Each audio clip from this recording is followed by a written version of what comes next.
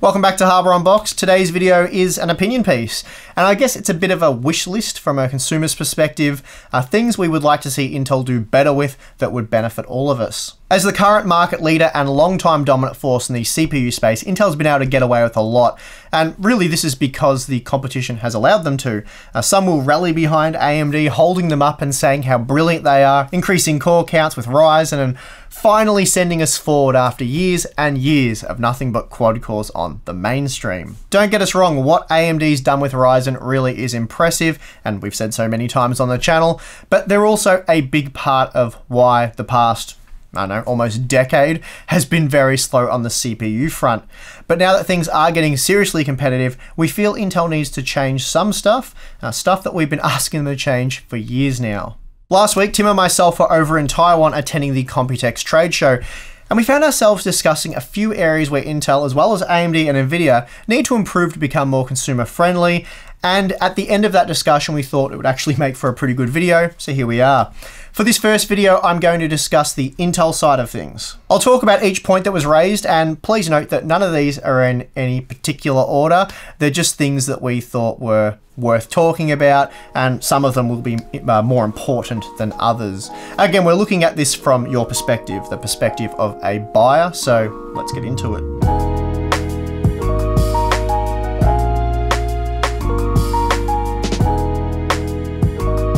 First order of business is the TIM. No, not that one. I'm sure many of you are aware of this, but Intel no longer solders their desktop CPUs, and this in my opinion has been a big issue for years now. I've heard all the arguments for why Intel no longer solders their chips, and honestly I just don't buy them. The best case put forth is that solder can form micro cracks after a certain amount of thermal cycles over an undetermined period of time. A thermal paste, on the other hand, is claimed to last a lot longer, especially for small die CPUs. What we do know for a fact is that Intel's desktop CPUs ran much cooler back when they were soldered in 2011, the Sandy Bridge days for the mainstream desktop CPUs, while the higher end parts they were soldered up to the Broadwell era in 2016. As a quick little example, the Core i7 3770K running at 4.7 GHz using 1.35 volt would peak at just over 90 degrees running an AIDA64 stress test using a large tower style air cooler, and then under the exact same conditions but with 1.4 volt, so more voltage, the 2600K ran at least 20 degrees cooler, and we've seen that time and time again, even with the much newer Intel CPUs, that delidding them drops temperatures by at least 20 degrees. I've also got quite a few Sandy Bridge CPUs that have been overclocked all their life and have been used on a regular basis over the past 7 years, and the thermal performance, as far as I can tell, is exactly the same as the day I first tested them back in 2011. If any of you who are still using a Sandy Bridge processor or an older one and have seen an increase in thermals, I would love to hear about it, because I haven't actually heard any reports that they have seen thermals go through the roof or even increase a little bit. So yeah, if you've seen that, please do let us know in the comment section below. That would be very interesting to hear. So although I don't have any real concrete evidence other than the CPUs that I've had for many years now, I'm going to call BS on the micro cracks being a serious concern, at least for the most part. I don't doubt that it does happen, I just don't think it's a serious concern. I don't think it's a legitimate reason for not soldering CPUs. I still believe the real reason Intel doesn't solder their chips is because it's an expensive process. So this is just a cost-saving exercise, pretty plain and simple. Intel is a big business, and this is just a classic big business decision. All the evidence does suggest that soldering is clearly a better method in terms of performance, and this is why Intel still solder their Xeon server chips.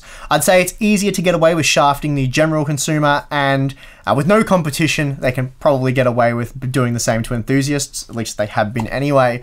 I get that pro overclockers are happy to delid, and they can even profit from the process by providing tools for enthusiasts to do the same. I'm not saying there's anything wrong there or dodgy, I'm just merely pointing it out, but for most I think it just results in hotter processes that are more costly and difficult to cool, so I am pro solder.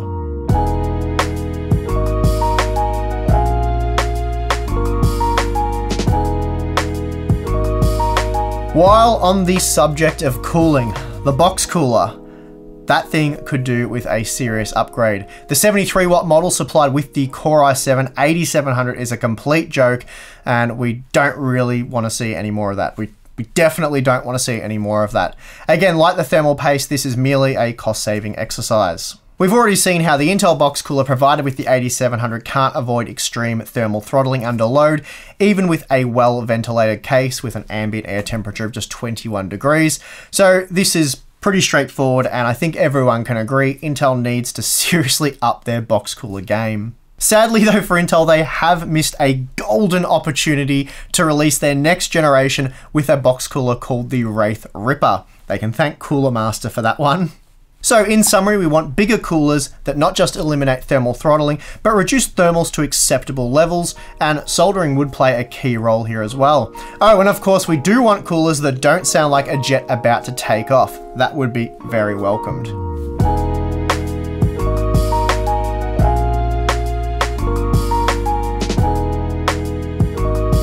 Right, so this one is pretty straightforward, and as I said earlier, these requests aren't in any kind of order or aren't listed by any kind of importance, but what I want here is for Intel to start sending reviewers retail products in retail packages. AMD sends retail versions of their CPUs to reviewers, and sure, they do test them before shipping, but I don't have too much of an issue with that one.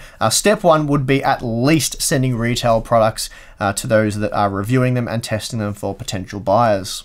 Intel sends reviewers QS or qualification sample chips, and although these are technically identical to the OEM or retail CPUs, I'd still much rather show the full-blown retail chip on launch day with all the details on packaging and possibly even more importantly, the retail cooler, should the CPU actually come with one. For those of you wondering, the QS chips come from just an early production run, and they're generally sent out to OEMs and board partners to validate their hardware. So anyone that got their hands on the Core i7 8700 or the Core i5 8400 ahead of release from someone like a board partner, for example, that's how we got our 8400, they would have needed to source a standard Intel box cooler if they wanted to test out-of-the-box performance. Getting Intel box cooler isn't that difficult because they've been shipping the same cooler now with their retail CPUs for a long time. But you would have to assume that Intel was sticking with the 7th gen box cooler for the new 8th gen parts because that information wasn't really given out. We didn't know what the box cooler would be because we weren't told and we didn't have any retail chips.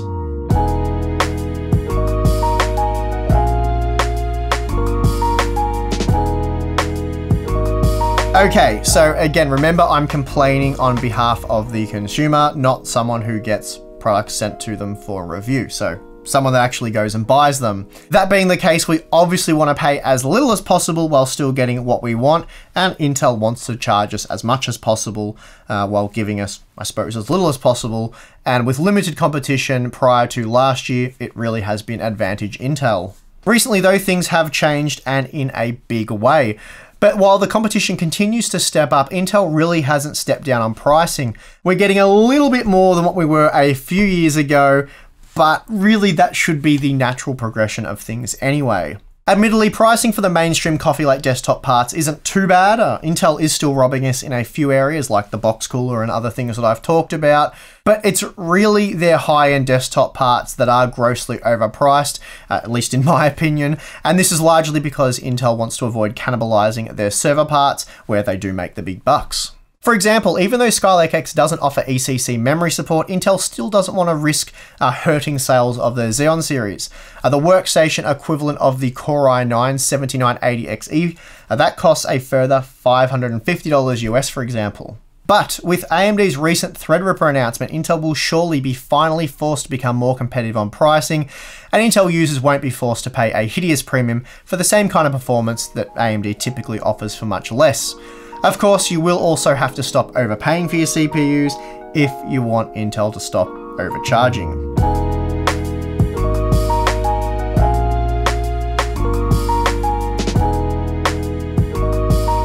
Something we are starting to see more and more of is Intel abusing the TDP. It got particularly bad with the Coffee Lake series, and I do have to give credit to Jim at Adored TV for first picking up on this.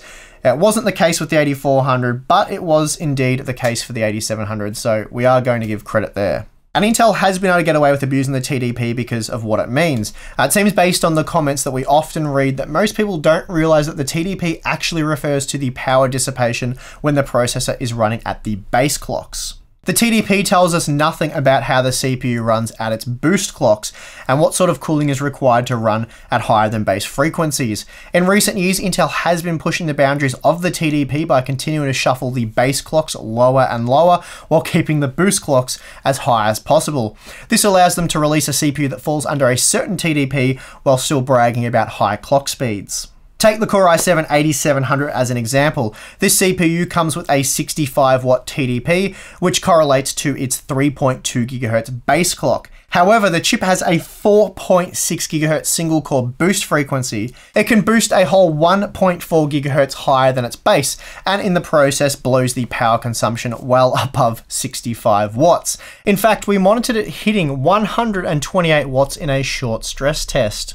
In typical workloads where you want to and are running well above the base clocks, the TDP rating of the chip is completely meaningless. The problem with this is that some OEMs and even Intel themselves package CPUs like the Core i7-8700 with coolers that are barely capable of dissipating the power specified by the TDP. Some pre-builts even lock the CPU's power draw to the TDP to prevent their terrible cooler from being overwhelmed. Then when a user wants to hit the boost clocks that they've seen on Intel's website, they're unable to do so because the system and the cooler have been designed around the TDP. In the modern landscape where CPUs boost more than a gigahertz higher than their base clock and are capable of sustaining that frequency for long periods, Intel should be using a TDP or similar metric that is an actual reflection of the typical power consumed during those high performance workloads. Buyers would then have a much better idea of the cooler they need, and Intel would be forced to upgrade their crappy box cooler to something more capable of running the CPU at its full boost clocks. We'd end up with better OEM systems, everyone would be better informed about power consumption,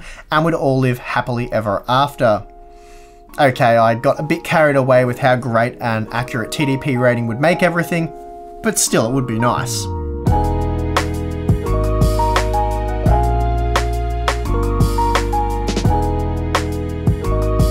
Okay, so the Core i3-8350K is a great idea and all, but at $180 US, there is more wrong here than just the CPU price. I talked about box coolers earlier and how crap they are. Well, in this case, with the 8350K and other unlocked K-SKU models, there's no cooler at all. Then making matters even worse is the fact that you require a Z series chipset to enable overclocking, in this case a Z370 motherboard. Granted, Z370 boards aren't too crazy in terms of pricing, and it is possible to snag one for a little over $100 US, though for that price you are getting an extremely basic motherboard. What would make far more sense is a $65 US B360 board that can support CPU overclocking, and hey, why not throw in some memory overclocking support while you're at it? Personally, I am well and truly over this locked chipset nonsense. Give enthusiasts on a budget the chance to get the most out of their CPU. Intel's really no longer in a position to get away with this, so you guys need to let them know about it. Again, we realize that AMD is the underdog here, and they need to be as competitive as they possibly can be in all these areas, so I'm not saying they're saints, but the fact that you can overclock any Ryzen CPU on a B350 motherboard, an affordable B350 motherboard at that, is really awesome, and if Intel want to limit their losses, they'll do the same.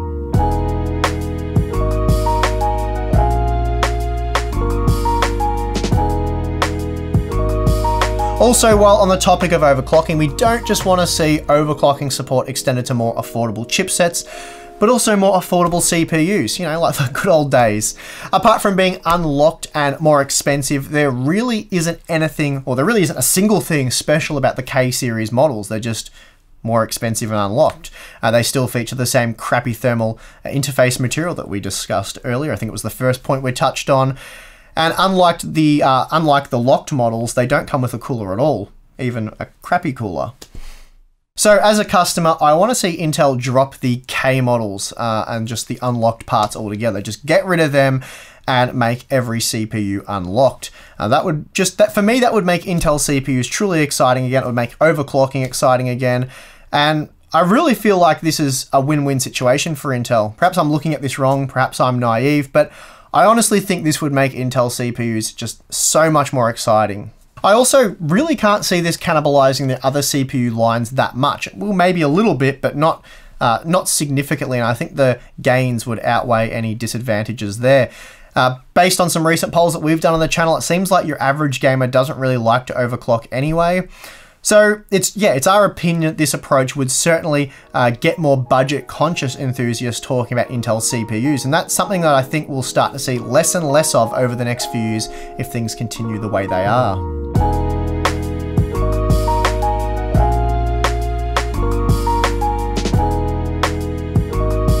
Okay, so this is a big one. Compatibility. Intel really need to stop shafting us when it comes to compatibility and really only limit support when absolutely necessary. The current and previous few generations all use the same physically identical LJ1151 socket, so why can't you use an 8th gen core processor on a 100 or 200 series motherboard? And why can't you use a 6th or 7th gen processor on a 300 series motherboard? There's no reason at all apparently. Last year, Intel lied about the reason why compatibility was dumped, claiming that the 2 additional cores of the new Core i5 and i7 models require more power. And while that is technically true, these new processors don't use that much more power, and at least to my knowledge, there isn't a single Z170 or Z270 board that they wouldn't work on. Intel also noted that the Z370 motherboards have improved memory routing to support DDR4 2666, a slight increase over Cable Lake's DDR4 2400. Because Z170 and Z270 boards haven't been proven to handle DDR4 4000 without any issues, 2666 is really going to trip them up. You might think I'm being a bit harsh here, and well, I have called Intel liars without providing any evidence, so let's just get to that quickly. Back in October of 2017, Andrew Wu, the ASUS ROG product manager, went on the record in a BitTech interview and clearly said there is no reason why Coffee Lake CPUs can't work on 100 and 200 series motherboards. He said that it was an Intel decision to remove compatibility, the power consumption increase was small, and he also said, but it makes no real difference. So the main takeaway here being that backwards compatibility isn't a problem, but Intel would need to allow it. It's certainly plausible that overclocking headroom is greater on the more optimized Z370 boards, but there's just no reason why the 8th gen CPUs can't work on older motherboards and why those older CPUs certainly can't work on the newer motherboards. And more recently, modders did indeed manage to get Coffee Lake CPUs working on 100 and 200 series boards without any problems. I also haven't heard a single reason why the 6th and 7th gen CPUs couldn't work on a 300 series board. That is assuming that Intel opened up support. As an example, if your 100 or 200 series motherboard died in a year from now, chances are you would be able to get a new 300 series board cheaper than that of a second-hand board using an older chipset. So there's more than half a dozen things we as consumers feel Intel needs to address. Of course, this is merely a wish list, if you will. We don't expect that Intel will address any of these concerns, but if they did, that would be pretty amazing. And yeah, it'd be great to see them tackle a few of these over the next year. With continuing pressure from AMD, we'd be surprised if Intel doesn't get serious about a few of these points.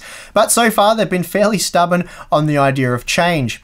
That said, we are starting to see some serious kinks in Intel's armor as they rush products out, run into security problems, and fake press demos. Anyway, I hope you enjoyed this video, and if you did, hang tight because next week we'll tackle what AMD needs to fix, followed by what Nvidia needs to fix. So let us know in the comment section below if there's anything you think we missed in this video, and if you have any suggestions for the upcoming AMD and Nvidia versions.